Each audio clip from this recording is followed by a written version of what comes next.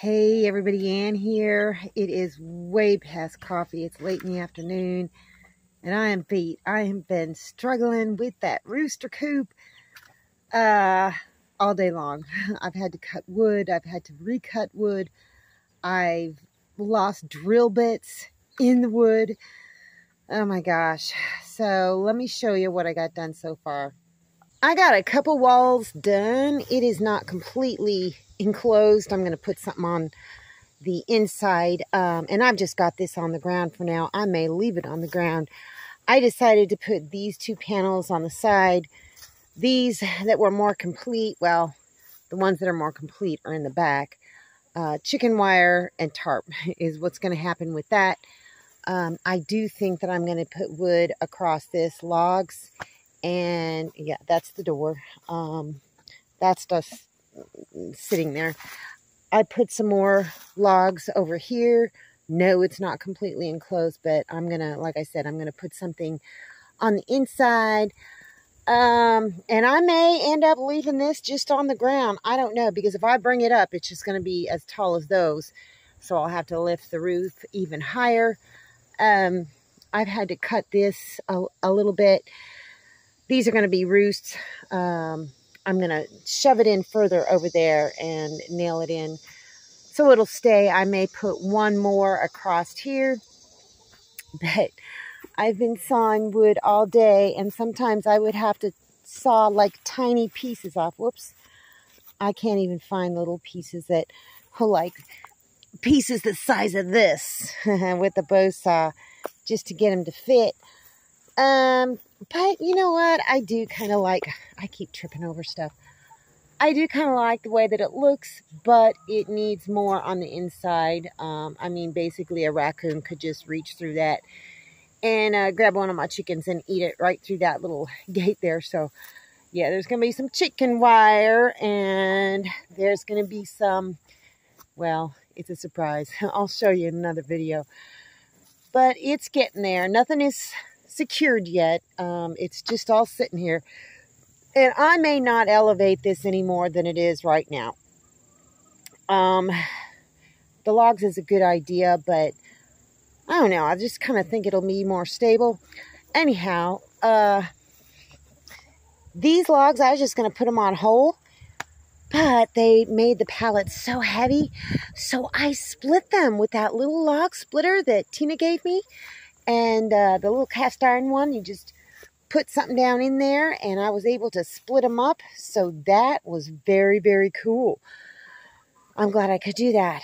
Anyhow, oh, UPS is coming.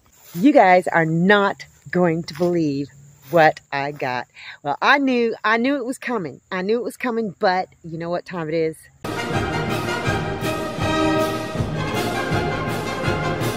Andrea sent me this. She got this for me, and it arrived. I didn't think it was going to arrive today, because anything going through Memphis, it just somehow, some way, something gets messed up. I think that's where I lost my first generator. But it made it here today, so let me turn this camera around and show you what it is. This is a sawbuck. It's made by Oregon, and I've got to put it together.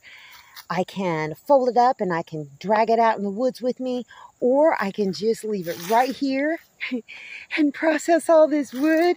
Check it out, you guys. You put the logs, well, see how this guy's doing?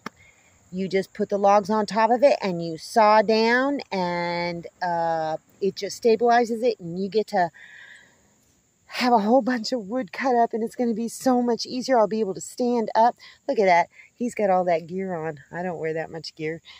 Anyhow, I'm going to put this together. I don't know if I'm going to put it together today, because I am so tired, and when I'm tired, I mess things up. So, oh my gosh. Thank you, Andrea. Yep, I'm going to put it together in the next video, and then I'm going to cut up some of this wood. Yeah, that's what I split those long pieces with for the chicken coop or the rooster coop. It works great. I didn't think it would work with a log, you know, kind of like, I mean, basically, I cut one of these in half, and it was able to split it. So I was pretty happy, but I'm so happy about this. Oh my gosh, I can't wait to put it together. So what the plan is with that coop is there's going to be chicken wire on the inside of every pallet. I am going to put some more materials to kind of like block the draft for in the winter. But I'm waiting on some chicken wire, and I already know that somebody has sent me some chicken wire. And it may arrive tomorrow, I'm not sure. But yeah, chicken wire is going to go on the inside of this. The back part, I may put it on the back, on the outside, just depending. In the front, depends on how the wood looks and how I like the looks of it. Likely it's going to go on the inside. So everything, this whole thing is going to be lined in chicken wire. And yeah, and then I got to get to building the yard. The roosters are going to be kept for meat, and I'm not going to build them a huge yard. And I may very well let them free range because chicken feed is expensive and they're not going to lay me any eggs. They may give me meat, but and I may give some away. We'll just have to see. But yeah, once they get big enough, I may let them free range and go out and get their own food to kind of cut down on feed costs. I imagine they're going to go in somebody's belly. Hopefully it won't be a hawk's belly.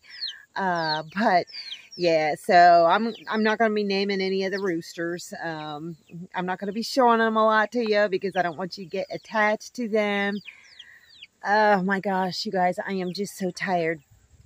So, yeah, the yard is going to span the entire back part of both chicken runs, and it's not going to be very big.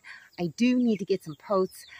I have seen some posts out in my woods. I need to look at my property line to make sure that they belong to me.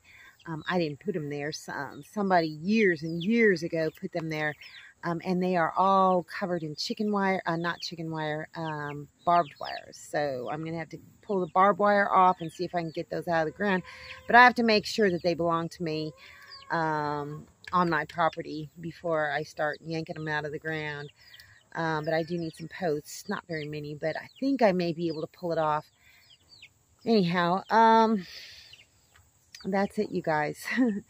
That's what I've been doing all day long. Oh, I can't believe. And I lost a Phillips head screwdriver for my electric drill in the grass somewhere. So I went across the street and asked Mr. Lucas, and he had one. He let me borrow one, but the Phillips head is too small, so I'm going to have to take it back. So I looked and looked, and I kind of remembered, gosh, didn't Donna B send me some drill bits? And I found them. Yep, Donna B saves me once again. And all those screws you sent me, oh my gosh, girl, I've been using them right and left. So thank you very, very much. Anyhow, somebody spammerous keeps calling me. That's all I got for you guys today. See you in the next video.